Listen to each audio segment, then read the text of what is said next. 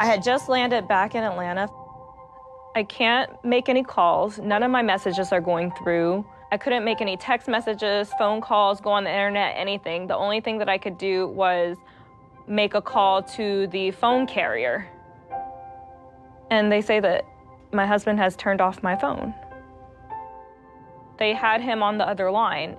I asked if I could talk to him. They went back and forth between us and told me that he didn't want to talk to me and that he wants me to have no access to the account or the phone number. It's such